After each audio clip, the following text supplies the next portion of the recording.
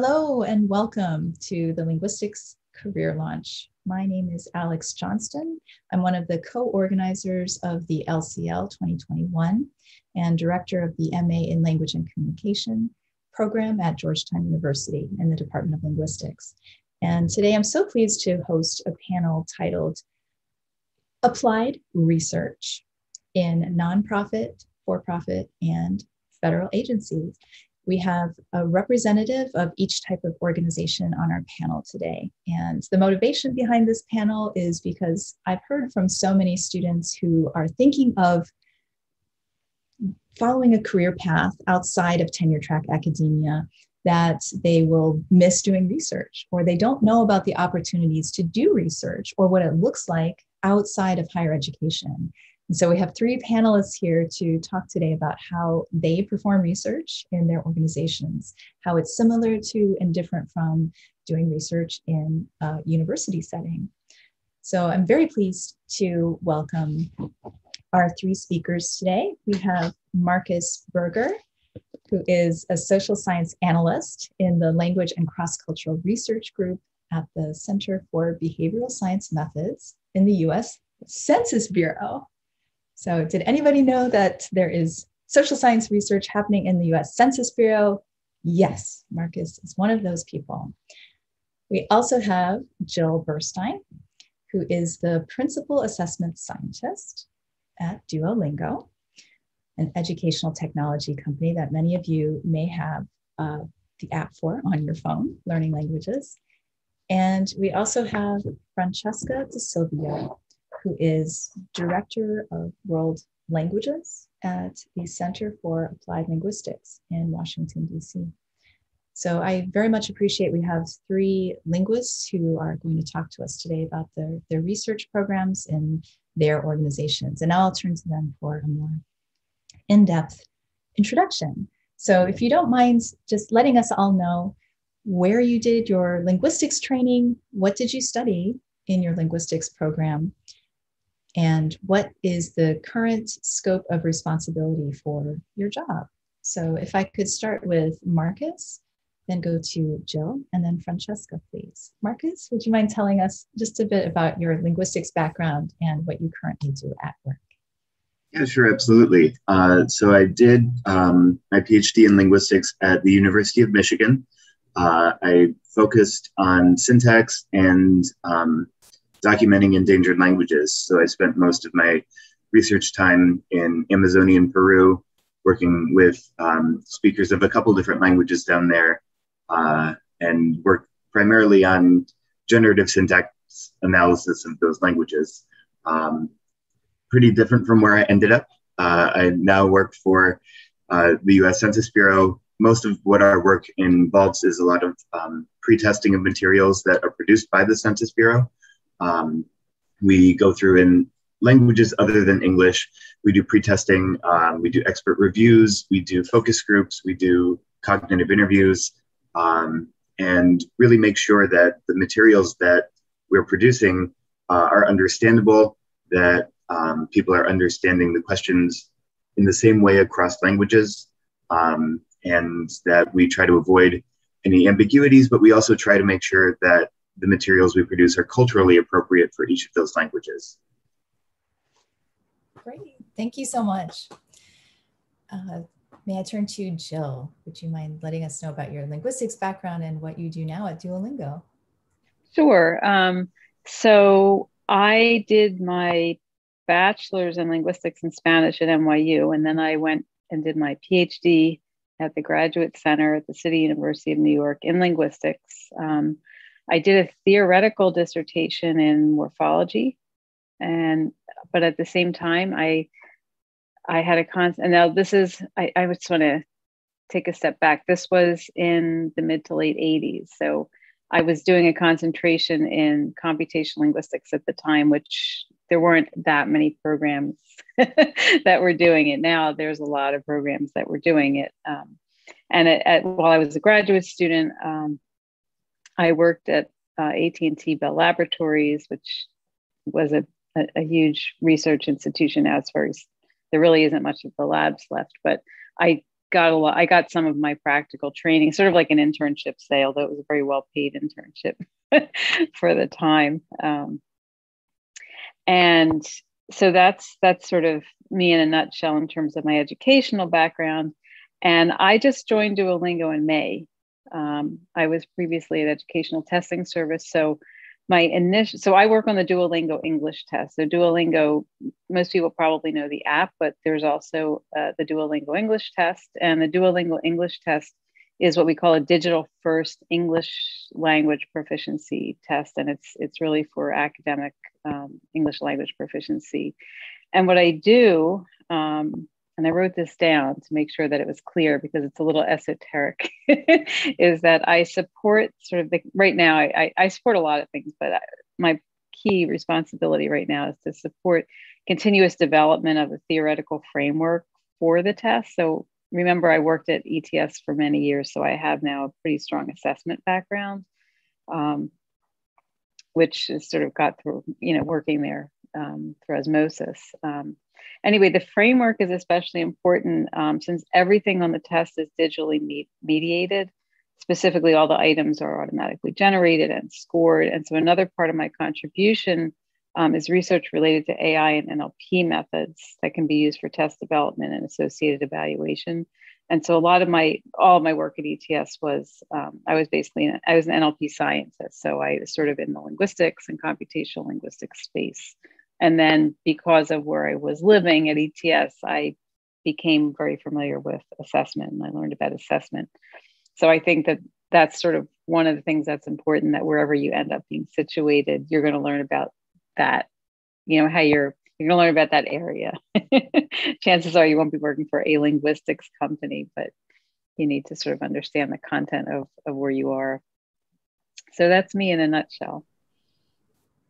Jill, I think that's such an important point to note is, I can imagine that many people would think that if you go to work at Educational Testing Service, you should have had formal classes in language assessment, perhaps. But as you say, you are learning about that content, you're learning about that special content area on the job.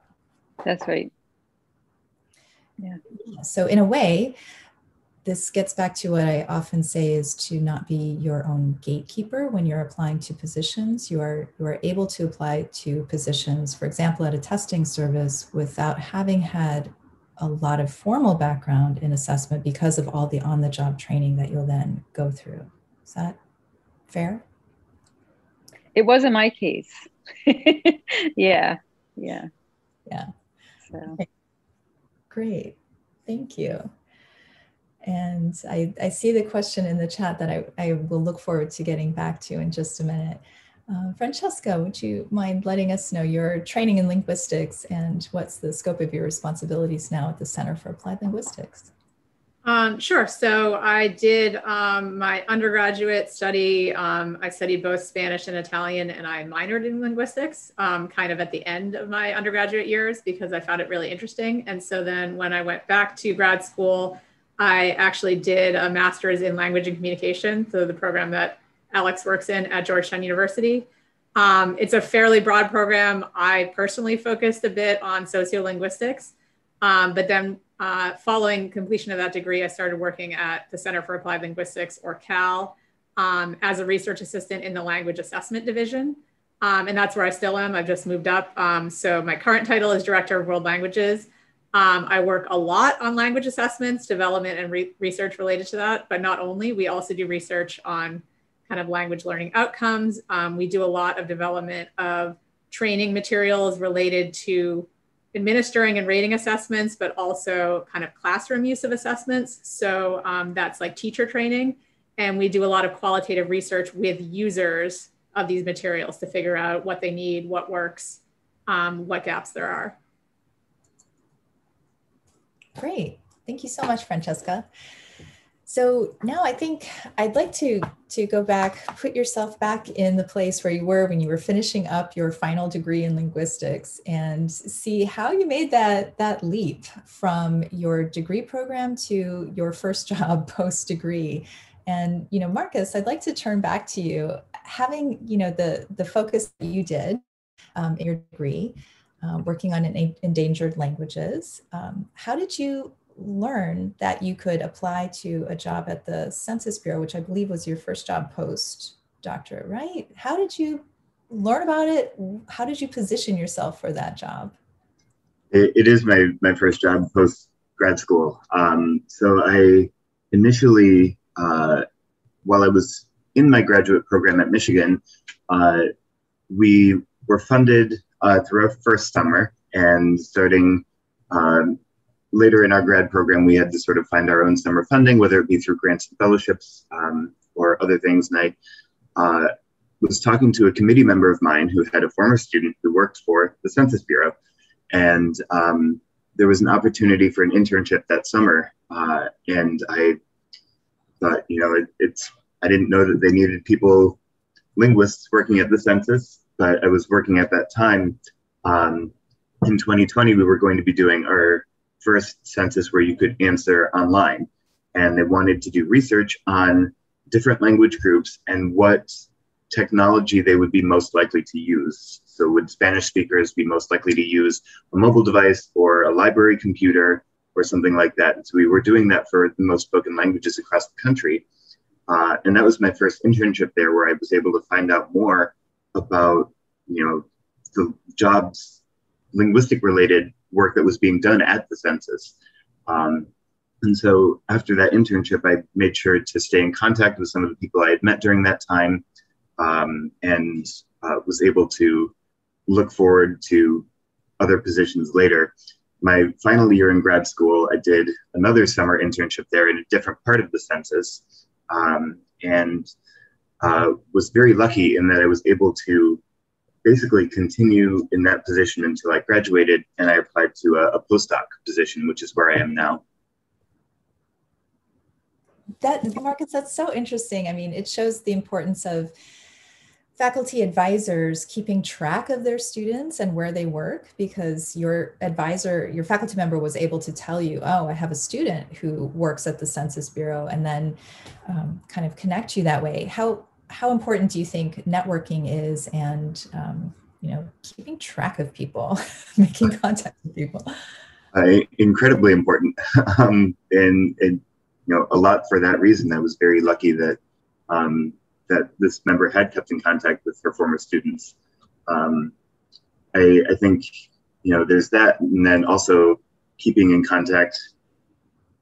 Not only the faculty members keeping in contact with their former students, but myself as a former student keeping in contact with my former advisors and faculty members, just to really stay in contact with the linguistics community. Part of my job, we still present at conferences. They're different conferences than I'm used to. We do, for example, the American Association on Public Opinion Research. But I still am interested in continuing some of the work I was doing in grad school. And so I'm still applying to conferences related to Indigenous languages, sort of outside of the scope of my census work on my own free time. Oh, that's so interesting. First of all, I'm so glad that you mentioned the other types of professional associations that are out there that are venues for this type of work, because that's really important to know that there are different venues for different types of research outside of the academic conferences that we may be used to, like the Linguistic Society of America annual meeting, the American Association of Anthropology, or the American Association of Applied Linguistics, the kind of the big three in linguistics. So American Association of Public Opinion Research is where you and other members of your unit present your research, right? Yes, that's sort of our LSA. It's the big conference that happens every year. And in fact, this most recent one, we did a lot to recognize Rob Santos, who is now going to become, if all goes well in his congressional hearings, the director of the census. So we were able to kind of interact with him at that conference, and it was sort of neat being able to talk to someone who's going to be in that position. Yeah, exactly. And so again, this is the type of conference that if I always recommend that people find out what are the conferences associated with the field that you're interested in. And this could be something that people could research and consider attending to get a sense of what is presented at these conferences. Thanks so much for putting that in the chat, Marcus. Marcus Robinson, thank you. Great. So Jill, could I turn to you and find out your story of how you found your job at ETS in particular? Was that your first post-degree job at ETS? It was. So I mentioned earlier that I was working at, as a graduate student in a graduate student capacity at AT&T Bell Labs. Yeah. And so I was learning in school about computational linguistics and taking courses, but I was learning in a more applied environment there. And a friend of mine, and this goes back to networking, it's a bit old school, but she saw a little handwritten job post that was posted on a bulletin board. I don't think that really happens anymore, but it would be the equivalent of, I don't know. I'm going to actually post a job from Duolingo in the chat before I forget. That just came up yesterday. That would be the equivalent. And she said, here, there's something at ETS. There's a phone number. They're starting an NLP group. And it was literally a ripped piece of paper that somebody had posted there. So there weren't a lot of jobs in the field of NLP at the time. There was sort of a bit of a drought from a lot of the research had been funded by Department of Defense, and that money had dried up for a short time. It came back again, but it was kind of dry. There weren't a lot of opportunities. So I did apply for this job. I called them. I guess it was, you call a phone number at that point. and I applied and I interviewed, and it took several months. It took about 8 months to get the job offer, because at that time it was still, do we want to bring somebody in? Do we not? Because they were really starting something new. It turned out now they have a huge NLP presence in education. But yeah, that was how I started. Mm-hmm. And networking it's definitely was just like an old school form of networking, where my friend knew I was looking and she saw something on a bulletin board. And I totally agree with everything that was just said. And I just want to offer, if anyone on this call wants to link in with me, at the end of the session, that's definitely something to do. You want to really build your networks. So, yeah, and I will post this job in the chat, but I didn't want to forget before the end. Yeah, so. Please do. I just noticed yesterday on LinkedIn that your colleague Cindy Blanco had posted several open positions at Duolingo, so everybody should check out. Yeah, there are. I happen to have one. I just posted it. Thank you. In the chat if people want to take a look. Yeah, and that also, your story shows the importance of peer networks too. It's just you let your friend know. You told your friend, I'm looking. Your friend knew, so your friend was kind of activated to notice things in the environment. Everyone needs to know that you're looking, and all your friends need to be looking out for you, and and you need to have a lot of them. Exactly. So yeah, tell everybody in your peer network. Tell people. Well, LinkedIn is a good resource. It's a really good resource for sort of connecting. I find it useful, and I'm happy to connect with people and help people out. Thank you for that. Yes, we've been pushing LinkedIn throughout the whole Linguistics Career Launch, that's for sure. So Francesca, could I turn to you and ask you about how you located your first job post-grad school? Sure. Yeah. So I was at Georgetown in Washington, D.C., and Cal is also in Washington, D.C. I was pretty familiar with their work. There's a lot of people at Cal who've gone through Georgetown or had connections there. So I think I knew of it as an organization and was interested in what opportunities there might be there. So I set up an informational interview, an in-person, probably 30-minute interview with someone who works in the team I ultimately joined, just to ask about what kind of work they did at Cal and what kind of opportunities they had. And then a job opening was posted pretty soon thereafter, a couple of months after. And with the person I interviewed with, she was on the hiring team. So it was a pretty direct connection, but then, I fully applied and got the job. So I guess that's a little bit of networking, word of mouth, but a plug for informational interviews. Absolutely. Yeah. And that was a really good way that to make yourself known to that person who then would be on the hiring committee. That was kind of, I don't think you could have predicted that the person that you interviewed with would then be on the hiring committee per se, but it's great to make yourself known to organizations in that way. So I'd like to turn to all of you. And I said at the beginning that this panel was motivated because not a lot of students currently in their undergraduate or graduate programs know the range of research that is done outside of universities, because in so many cases, the research that's done is either proprietary, it's kept within the organization and it's not published outside, or it's presented at conferences that academic linguists who are in higher education may not go to, like the conference that Marcus Berger mentioned.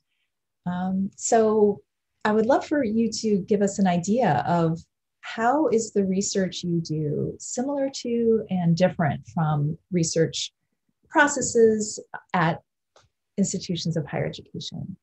Would anybody like to address that and just talk about, ways that your research is similar to or different from? I guess I can kind of start on that. I had no idea coming into my current position how that was going to transfer. And it ended up transferring a little more than I thought it would. A lot of what we do in our research is cognitive interviewing with respondents. We give them a survey, we have them answer the survey, we ask how they interpreted different parts of it, why they answered the way they did on certain questions. And it's incredibly similar to a sociolinguistic interview or to the types of interviews I was doing with syntactic elicitations in the field. And I think having that training from my graduate research really, transferred over to the sort of research that I'm doing now. There is some new stuff that I wish I had done more in graduate school. There's a lot of statistics that goes on, and I took a stats class in grad school and said, "Oh, I'll never use this." And so I am using it now, and I'm having to go back and relearn a lot of things. But I am happy to sort of have the background that I did. And like Jill was saying earlier, there is a lot of on-the-job training, and I'm, as an academic at heart, I'm sort of excited by that opportunity for lifelong learning. So I would say there's definitely some stuff that did cross over, and definitely other things that I'm learning new. Yeah, Marcus, a couple things that I love about what you said. First of all, the use of the term cognitive interviewing isn't often used in sociolinguistics research. We tend to call it a sociolinguistic interview or a semi-structured interview. In applied linguistics, you might call it a stimulated recall protocol. There's so many different terms for leading somebody through a talk aloud protocol of how they thought about questions and answers on a survey, right? So it's knowing that there are different terms used in different sectors for the same thing, which is really important. So you can make sure that you're using the language that your interviewer or your networking partner may understand. So I just want to make note of that term, cognitive interviewing. And also, I just really appreciate that you mentioned that you have opportunities for lifelong learning and for a stimulating research environment outside of higher education. That's not the domain only of universities. You can continue to keep learning and keep stretching and growing in jobs outside of academia. So thanks for plugging that lifelong learning in federal agencies. So Jill, would you like to address the question of how research is similar to or different from the research that you've done in higher education? Yeah, I don't have a whole lot to say about this because, I've never worked in higher education. I've worked, through grants. I've worked with higher education institutions. As a PhD student, I've done research within a university, but that was a very long time ago. And I think there's a lot of differences between how research is maybe done now and how it was done then. Like for instance, I mean, I know in universities now, there are a lot of, they let faculty have startups and things because they've been leaving, you know, so that was kind of a new thing. So I don't have a lot to offer in that context. What I can offer, and I probably think is true, and this is a bit of an assumption, is that I've always really liked applied research. I never was drawn to academia. And so what I really like about what I do and what I did also at ETS was research that goes into products, things that go out into the world that people use, like things that have like an immediate social impact. And so I found, and I guess my grant work, you know, with the Department of Education, that's sort of the kind of thing where that's more broadening knowledge. And that's maybe more like academic research, what you would do in an academic institution. It's very long-term. It takes a while to get anything done. Whereas in industry, even though some things do take a while to get done, you do sometimes have shorter term satisfaction of building something, getting it into a product, seeing it used, being able to see how people are using it. You log data, you can do research with it. And so you might get some very immediate feedback about what you're doing in application that I enjoy. So. Yeah, so there's this difference in timeline and difference in the immediacy of feedback, of just knowing how the results of your research are being applied. Great. How about you, Francesca? What do you think are some similarities and differences in research? Yeah, piggybacking off the other answers, I feel like at the Center for Applied Linguistics, we're a nonprofit organization. So we exist fully off of soft money, which means the projects that we do are grants and contracts that we win. So a lot of times our research is very applied, but it depends on the funding source, you know, what they want. So we do research, especially in the area of world languages, that's funded by, for example, the Department of Education. And that's some of the more longer term, you know, really looking at the data. And, you know, it takes a long time. You need like a theory of change, you need a framework. So in that way, it's actually very academic, but then we do some more applied research in our language testing that is for products that are going to be available for sale. So it's a little bit of both, but I would say it is similar to what I experienced in higher education in terms of training, in terms of setting up the research, fully executing it, you know, from methodology to really writing up reports for different stakeholders and different audiences. That's something I definitely think I learned from education. And similar to Marcus, I did not focus at all on statistics and wish I had, although Cal has a department for that. You know, we have PhDs, psychometricians, but I do a lot of work that touches that area and have learned a bit on the job, but I would advise if people have the opportunity to take those kind of courses, it can be really helpful because no matter what kind of research you're doing, qualitative or quantitative, you need that ability to analyze. And it could look really nice when you're applying for a job as well. Okay, so a plug for having a well-rounded set of methodological tools, both qualitative and quantitative. Great.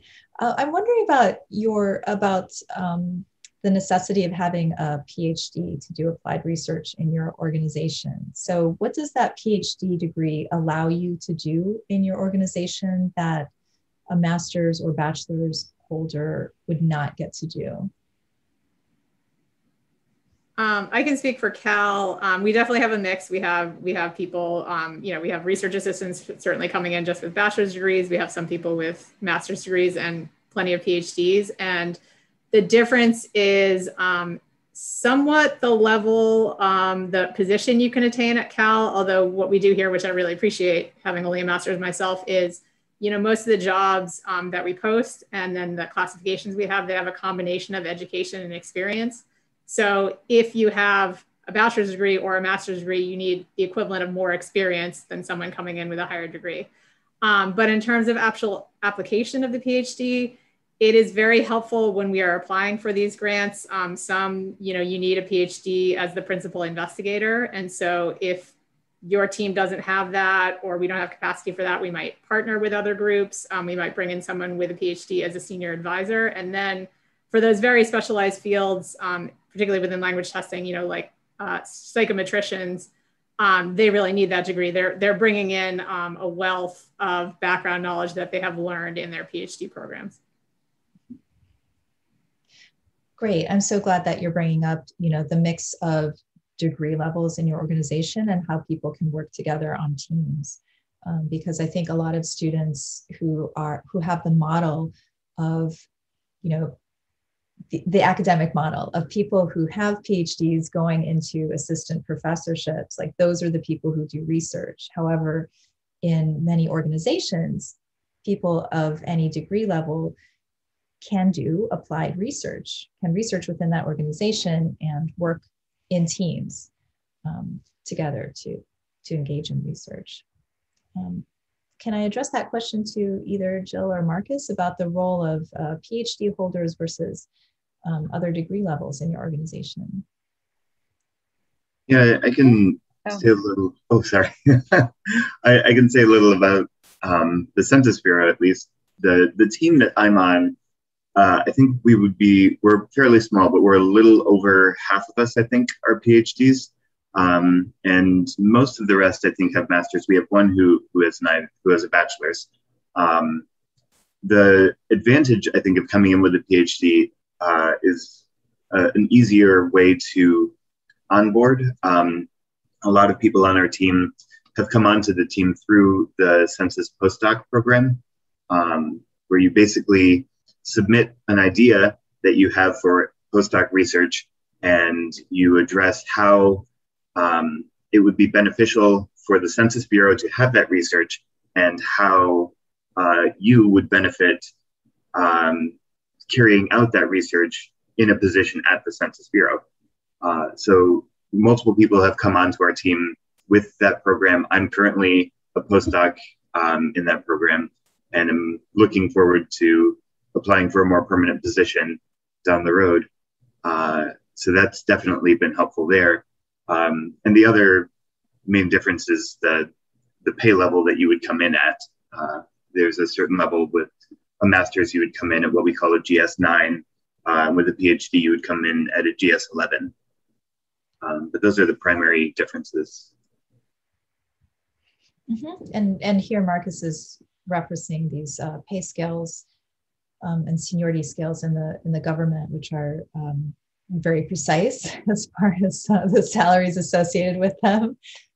So those are publicly available. You can look up the GS scales and find salaries and associated with each of those levels. Jill, can I ask you about the opportunities for people at who hold different degrees at Duolingo to do research? Yeah, so I can talk about the Duolingo English test. I don't know all of what's going on the other side in the app world, but to do the kind of research that I do, you need a PhD. The kinds of work that you can do at Duolingo without a PhD, with a master's, typically, or maybe a bachelor's, is more technical. So Duolingo is a technology company. So you can be a machine learning engineer, you can be a software engineer, you can be a data scientist, you can be a product manager type thing. Sometimes these people come in with more technical skills, like they have an engineering degree or they have a computer science degree, because they have to understand the technical aspects of the work being done. And so I think because it's a technology company, it's the more technical roles where you tend to be able to have not a PhD. So if that helps. And I would advise, going back to the statistics, that, people do get some skills in Python or R, and data visualization skills and things that are sort of aligned with data science, and they'll really come in handy. Thank you. And as I'm continuing to ask questions, the floor is open to anybody in the audience who would like to raise their digital hand or wave a nonverbal hand, or ask your question in the chat and I'll be happy to read it out. So at any point, please feel free to ask questions of our panelists. What I'd like to find out now is, when graduate students in doctoral programs are going through their research, it's very much motivated by what they're interested in. As an assistant professor, you have a research program which you develop on your own. But when you're working outside of academia, you may not have as much individual choice in what you choose to research. So I'm wondering if each of you could tell us, who are your clients or your stakeholders or the beneficiaries of your research? Like, who are you kind of beholden to as far as what you research? Would anybody like to address that? I can start. Since I'm in industry, they're definitely stakeholders, pretty strong influence. So our clients are institutional programs who accept the test, obviously, and then the test takers who purchase the tests. So the test, we have to make sure that the test, that the stakeholders who are the institutions who are using the score for academic admissions are really confident about the score that they have, and that it really represents the test taker. And the test taker, we have to make sure that they have a really good experience taking the test, so that when the test is a reasonable price, and when they sit down to take the test, it goes really smoothly. So all of our research to make the test better and to make the experience better for test takers who are our stakeholders and beneficiaries of the test, that really drives the research. So the research is really about making the test really solid, really good, and also as good an experience as any test could be. So making sure that it's a really smooth experience. So that's my answer. Yes, very clear about who the stakeholders and beneficiaries are. Thanks so much. Marcus or Francesca, would you like to address that? Marcus.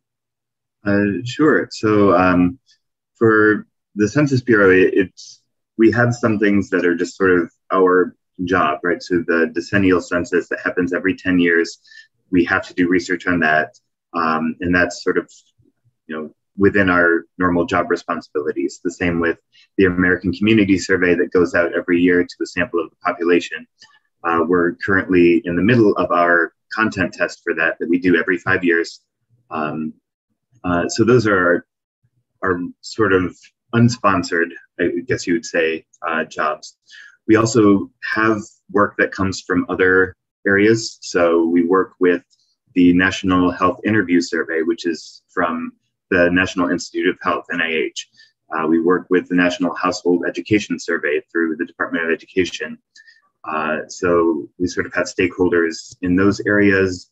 We help out the New York City Housing and Vacancy Survey.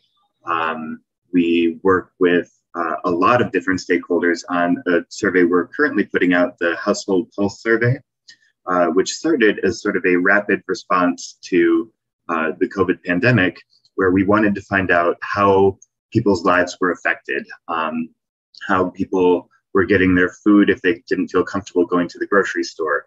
It was sort of an early on thing, and then now we're testing how comfortable people are being vaccinated, whether or not they have been vaccinated. If they are not being vaccinated, why not? And so it's very rapidly changing, and there are questions on that survey from lots of different organizations who want to find out how this pandemic is affecting people's lives. So most of our stakeholders are within the government, or a few are outside of it, but we do have several of them. Yeah, thank you for that survey. Francesca, in your area, who would you say are the stakeholders and the beneficiaries? Yeah, so at the Center for Applied Linguistics, I guess I'm sort of in two areas. So in world languages, I would say broadly, it's language learners and language teachers. So depending on the audience, or always both. We're trying to improve the teaching and learning of world languages and English language, and also just mutual understanding of linguistically and culturally diverse people. So we have a lot of policy work in that area as well. And then in language testing, we actually work on develop content for and deliver a variety of tests. And those are K-12 and adult. And on both ends of that, there's actually, there's federal accountability requirements. So a big stakeholder is actually the federal government and what the users of these tests, so school districts and students, what they have to report, it needs to be meaningful. There needs to be validity studies behind it showing that the test is measuring what it's intended to measure, showing the gains that we are trying to measure. And so I think those are major stakeholders. I'm thinking of a particular project I'm working on right now where every 7 years we have to submit for approval to the federal government. It's a subset of the Department of Education to allow this test not to be sold, but it is primarily sold to adult education programs that report to the federal government and they receive funding related to that reporting. So we actually have to do research to support the test in order to be approved by the federal government as a test that can be used for those purposes. Great, thank you. And I noticed that Paulina has had her hand up for quite a while. Paulina, would you like to ask your question, please? Yeah, hi everyone. I have two questions. The first one, I would like to know when you're doing career in your positions and you get like higher position, that does mean that you get kind of farther from the linguistic fields. It's like more into like manager or more related into like kind of business, depending on if it's nonprofit or not, or you still keep having a very related job in that sense. And the second question is related to the requirements related to computational linguistics. Like I just searched the Duolingo position, the Geo share, and this is something that I kind of heard recently, so I don't really know much, and I would like to know. When talking about computational linguistics, mostly we speak about Python as the main programming language, but what about Prolog? I just heard that Prolog is another language related to, and I don't know, do you ever use it, or is just in like a research field of academia? Because I found it related to computational linguistics in Spain. So this is a kind of far question, but I just recently heard about it and I would like to know if it's a skill that it can be, if I really learn it well, I can use it in a job market in the future. Thank you. I'm not aware of anyone who uses Prolog anymore. I learned Prolog when I was a graduate student, but I don't know who's using it. I mean, Python and R and Java, and these are the languages that people are using regularly in computational linguistics now. I forget your other questions. I sort of focused on that. Oh, the manager one. Yeah, yes. No, the manager one. So the manager one, in my previous role at ETS, it was not, I mean, when people sort of started rising up, they definitely became much further away from the research because they're spending a lot of time on budgets. Personally, I maintained my research role, but I don't know that can always happen in every organization. I haven't worked at Duolingo long enough to know what will happen as I rise up, but I do know that my manager, I mean, you do end up spending less time in research, but it just depends who you are and how much bandwidth you have and how much you can sort of insert yourself and make sure you're watching things. But you know, you make a distinction between an individual contributor, which would be a researcher, and sort of a management position. So individual researchers or individual contributors typically are going to be more hands-on research. So they'll be right in there. It's a good question. Francesca, since you've spent your career at Cal rising in the managerial ranks, what might you add to this question? Yeah, I think it's a good question. At Cal, because it's relatively small, we have about 60 employees, and that's actually everyone. So on the program side, not only research, it's probably only 30 people. So I think it's a bit more, you stay closer to the research, or you have the ability to, assuming you want to, but moving up in the organization, Jill mentioned, yeah, you have a lot more responsibility for budgets, for managing projects overall and managing the people who work on projects. And sometimes with the research, again, depending on the project and the funding source, you might, you do a lot of work, or you can do a lot of work on research design, but then you have other individuals who are like implementing the research, and then it comes back to you when you're doing more kind of like final reviews. So I still do a lot of research. I appreciate that about Cal. That's why I am happy to be here and doing it, but it definitely depends on the project. And I think there is a track, especially if you have a PhD, where you can be like maintaining research only. But if you're trying to move up more based on like a level of education and experience, bringing that project management into it does become a bigger role, but I don't think you have to completely lose touch with the research, at least in my experience. Okay, I'd like to go back to a question in the chat that is asking about salary ranges, because I think this is a really good way to, kind of compare with salaries in academia, especially if you're starting out as a researcher, as an assistant professor in the higher education. So Marcus, you raised the issue of salary ranges by referring to the GS scale, which is publicly available, searchable. Would either of you, Francesca and Jill, be able to share kind of, imagine somebody coming in with a doctorate, what might they be able, what's a range of salary that they might be able to find in your organization? I'm trying to think if I can give a precise answer, but I will say that Center for Applied Linguistics has 2 jobs posted right now, and I think they're slightly more programmatic than research, but that'll give an example of the range because they both at least require a master's.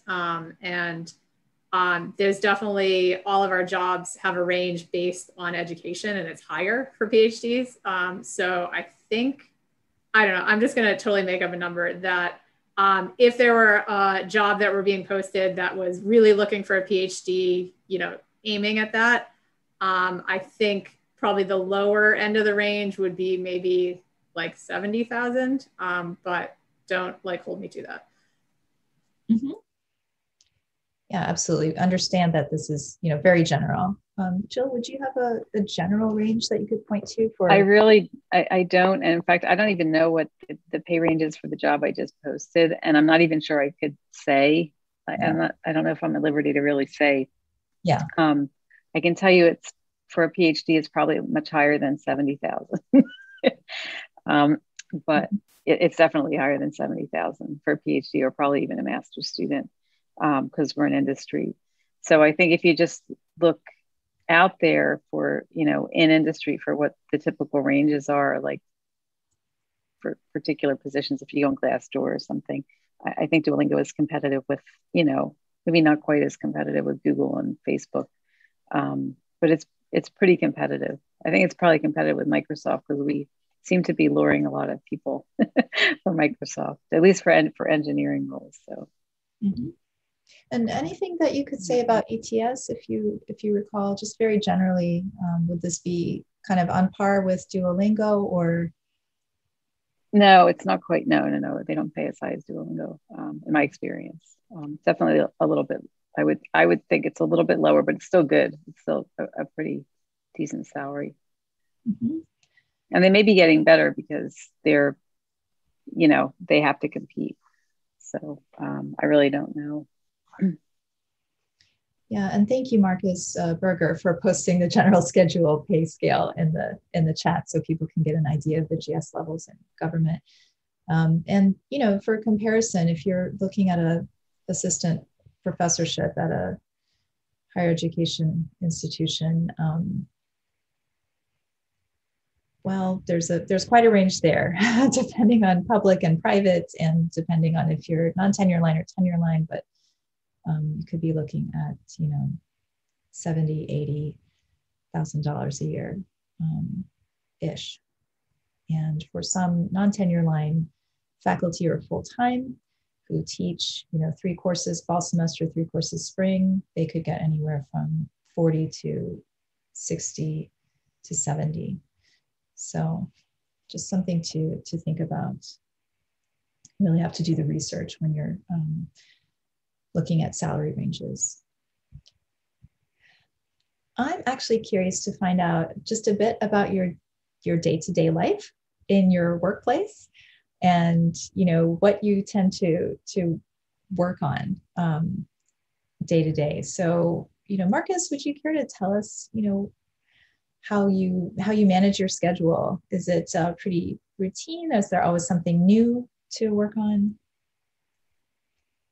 So there's often something new to work on, which is kind of the nice thing about the job, I think.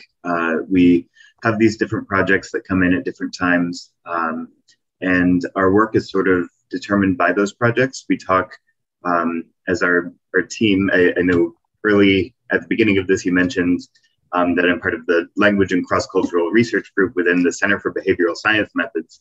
And our language team is 7 people right now, and we sort of meet once a week. We talk about the different projects that are going on, who's on which project, what projects are coming up, who's going to have free time coming up, and sort of determine based on that who will work on which projects.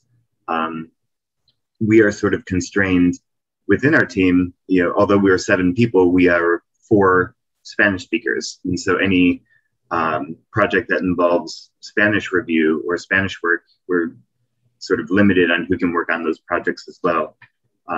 But it often is a mix of doing interviews, doing analysis, writing up outlines for new projects, finishing up reports on projects where we already have data collection. And so it's a pretty constant cycle between all of those different tasks. Great. Jill, what's your day-to-day like at Duolingo? Oh, there's always a new question every day, but I would say just from a day to day, I mean, part of my day is usually, I'm on different teams. So I'm on a team that talks about new item development types. And then, somebody from another team might ask me a question because I have expertise in something. So I have these meetings on different topics, typically day to day. And then I have time for my reading and writing and research. And I usually kind of block off. I usually like to do that in blocks. So I find blocks of time that I can do that. And then at Duolingo, 1 day a week is deliberately set aside just for focus for whatever you want to do. And people are not supposed to schedule meetings on those days. And so that's when I typically do more focused research. So that's kind of, without going into, I get up, I have a cup of coffee, the details. That's kind of what my day looks like. And yeah. Well, I think that's really neat that the company has this policy of having a focus day, of like a no meeting day. That's great. It used to be Thinking Thursdays. Now it's Focus Fridays. They moved it to Friday, which I think makes more sense. I think it's great. And people are really respectful of that. So. Yeah, I love that. Yeah. I wish more organizations took that on. I think it's brilliant. Yeah, I think it's really good. That's very special. And we're getting some really good questions in the chat. So Francesca, if you want to take that question about kind of your day-to-day, sort of the pace of work, and maybe also, work in what skills you really make most use of day-to-day. Sure, yeah. So my job at Cal, I work on a number of different projects, and everyone on my team does like at least 4 or 5 at the same time. So I do a lot of balancing and switching between projects. Some other people at Cal work on, for example, the WIDA Access for ELLs. That's a large scale test for English learners in K-12 schools. They work exclusively on that. But I jump around. So some of the activities I do, I have people I supervise. So I do some meetings, I manage those people, and I manage project budgets and project plans. I do a lot of writing and editing of reports, research presentations. I also sometimes, and for particular projects, actually write items, and I do a lot of item reviews, and then reviews of rater training materials and executing research on those rater training materials. So it's a wide variety of things, but I guess I would say skills, definitely writing, strong writing skills are really critical. And writing for different audiences. So sometimes we produce very technical reports, and sometimes we're producing things that are for educators to use daily in the classroom. And so they need to be really actionable and bite-sized. So being able to tailor to your audience. And then I guess project management is a big skill that I have, and that helps to move up at Cal and some other organizations depending on your goals. So general organizational skills and ability to kind of track different deadlines for yourself and others if you're managing people is a really important skill. And there's a question from Alfonso, I see, that's just specific to Cal. There are not, I can't say for the census, but you are not required to be a citizen to work for Cal. Each of our job postings probably has details on that, but we definitely do have people apply who have visas that are arranged in different ways.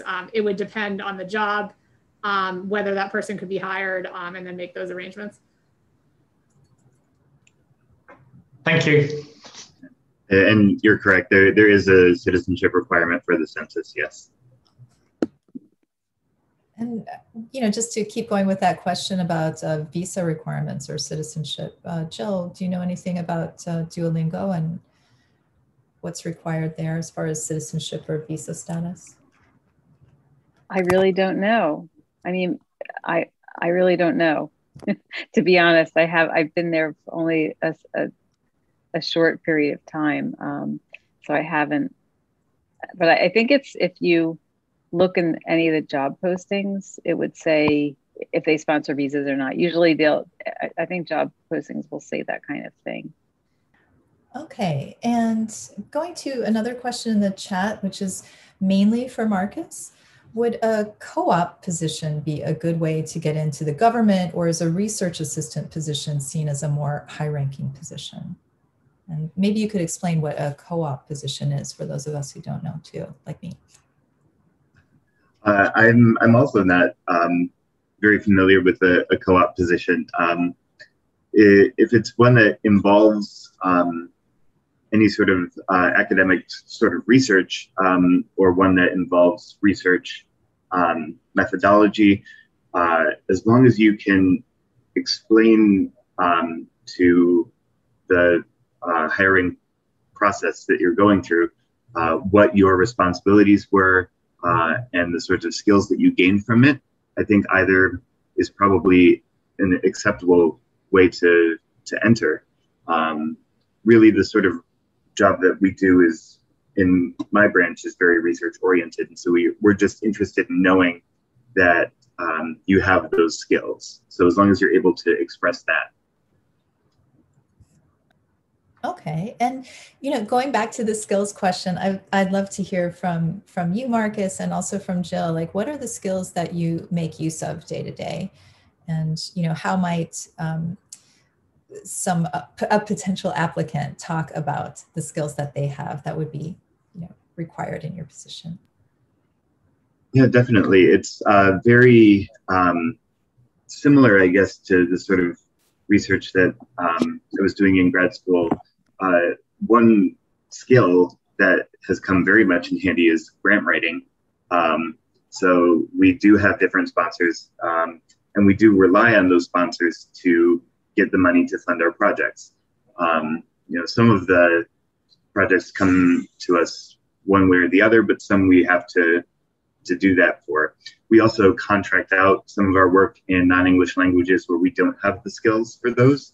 For example, right now, we're doing research with American Sign Language, and we don't have anyone who does ASL on our team. And so writing out the sort of necessary paperwork for contracting out different jobs is necessary as well. That's not something that was part of grad school for me, but it's something that came with the sort of grant writing experience that I got. I mentioned earlier the sociolinguistic or cognitive interviews. That skill has transferred over, and really just academic writing, because we are still academics in these positions, and so it's that sort of writing skill that has really transferred over. And Marcus, just before I turn to Jill, I really appreciate how you keep mentioning, we're academics, And you have this identity that you've retained as an academic, which I think some people who are, at that choice point at the end of their degree program, especially their doctorate, might be thinking, oh, I'll lose this part of my identity if I don't get work as an assistant professor, if I don't stay within higher education. But there are these opportunities to do research and to retain that part of your identity in many other types of organizations. Yes, absolutely. And, even some of the research that I'm still doing on my own time has sort of helped me keep in touch with that sort of indigenous language sort of research that I was doing. It's stuff that I could continue to do and associate with my census identity, but then it has to go through a very long review process, and I don't think the Census Bureau can say this is our position on logophoric pronouns in Amazonian languages. So some of that is stuff that I still do on my own time as well. And I'm really impressed that you have your own time to do this with your busy job. How do you do that, Marcus? It's very slow. Right now, I last week submitted an abstract to a small conference, and it was really just the outcomes of my dissertation. So I'm still, a lot of that hasn't been published or presented anywhere, and so I'm trying to get that out there still. But I'm trying to keep in contact. The language I worked on, there's one other researcher in Germany who does research on that language. So I stay in contact with him and try to keep up with what's going on with those languages as far as research goes. I think that's so important to, this goes back to networking, to always staying in contact with people who are doing things of interest to you, and to kind of keep a foot in different worlds, and just keep those contacts alive, because you really never know what the future may hold and where you may move your career path. So that's another way that you can keep some options open and be on the lookout for other opportunities. So now I'd like to turn to Jill to ask you about that skills question about what you make use of day to day. And I also know that you have a hard stop coming up at 1:15. So if you have also some last words of advice about anything I haven't asked about, please, feel free, because I know you have to go soon. Yeah, so the academic writing for sure, and writing for different audiences, that's really, really important. And I can't even write for all the different audiences I need to write for, but that's really important. I mean, I bring a lot of different skills to the table, given my background. So I've done a lot of work. So obviously, I'm wearing my linguistics hat more than I have in the past at ETS, because, when you're thinking about what to put on tests, and you're thinking about the language and, what kinds of language you want to elicit from test takers, either spoken or written. So thinking about the construct of the different modalities in which you deliver a test, and how you're going to capture it, and how you're going to capture it digitally, because the test is all digital. And so if I want a writing task, how am I going to grab what NLP methods am I going to use to grab the information that I'm interested in about their writing? What NLP or speech features am I going to use to understand, to be able to evaluate automatically the speech that is produced from a test taker, that kind of thing. So it's sort of like I'm bringing to the table my background in assessment, my background in writing studies. I did a lot of work with it, collaborating with writing studies people at ETS, because my work was focused on automated writing evaluation. And also thinking about the construct, if we develop an item, what parts of the construct are we testing? So I'm also going into sort of wearing a bit my second language acquisition hat. I work with a lot of language assessment researchers, and that's not my focus, but obviously in a linguistics program, you're going to learn about sort of second language acquisition and sociolinguistics. And so I'm kind of pulling that stuff back out of the hat. So I think you just never know what you're going to use, and you need to be flexible, and you need to really be open to learning new things. I think you just need to really open to learning new things and skill building. Yeah. So again, there are these opportunities for lifelong learning outside of academia and all manner of organizations. Anything else you'd like to leave us with, Jill, before you need to go to your next obligation? I think I've said all the things that I wanted to say, and I posted. I've actually posted the jobs. If anybody's interested, feel free to apply. And it's a new grad job actually, so it's for people who are. I think it's like people who are graduating anytime from August this year through the fall of 2022. The range is on there. It's kind of it's a bit of a unicorn. You don't see that often. So there's that, and just keep an open mind and be flexible about what's possible, and keep your networks really, really large, and don't be ashamed to reach out to people and ask them to help you, because everybody, you may, if you're not doing it, someone else is. So I think that's sort of a really important thing to learn. And I'm going to look through the chat also, because I think I got a couple of direct messages here, so I'll sit here and answer them while you finish up here. Thank you. Oh, thank you so much for being here, Jill. If you have to hop off while we're still talking. I'm good. I think I'm good. Okay, great. Thank you. So I'll pose the same question to Marcus and Francesca. Just, are there any kind of last words to leave our audience with as they're considering opportunities to do applied research outside of higher education? Anything you want to hit home on with respect to networking, respect to skill building?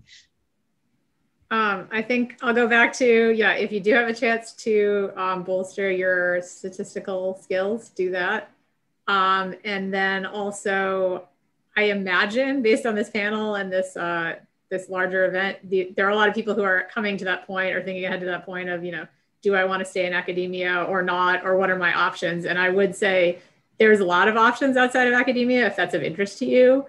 Don't feel like you're restricted in that, and look at organizations, both government organizations, nonprofit organizations, and for-profit companies. See what's out there, and others have said, you'll do a ton of learning on the job. And I think Alex said too. So I think this is advice for anyone, regardless of your background, not just linguistics PhD students, but look at the qualifications listed in a job posting and obviously write your cover letter for those. But if you're not quite there, that's not necessarily a problem. A lot of people think you have to have 100% of all of the things, and that's absolutely not true. So don't short sell yourself in that way.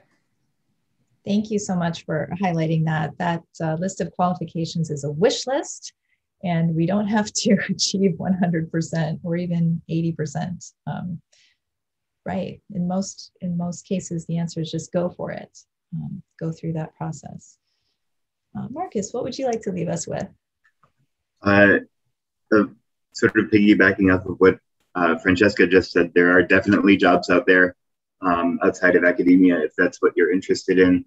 For the qualifications, I will say if you go through USA Jobs, which is where you'll find most government jobs, there are a list of questions that they use as sort of screener questions. So if you are able to answer yes to those questions without lying, that's a good way to get through to the next portion of get through the computer screener into a human screener.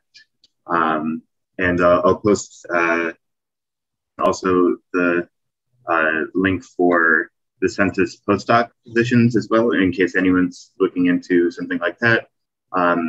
It is a very well laid out page that tells you exactly what is being looked for those sort of positions. So basically, once you submit that and someone at the census sees your application and says, oh, I would really like someone to do research on our team for that, then they will scoop you up onto their team. So definitely, if you have questions, I posted my email earlier in the chat. I'll be out of the office the rest of this week, but I'll be happy to get back to you once I'm back next week. Great. Well, I so appreciate all of you. Francesca, Marcus, Jill, your time spent here has been so helpful in giving some hope, I think, to those who are watching now and who may watch later, that there are ways to do research outside of higher education that can be very fulfilling and can be in any structure of organization, whether it's nonprofit, for profit, or in a federal agency. So I'm going to stop recording now and just thank you so much for your participation here today at the Linguistics Career Launch.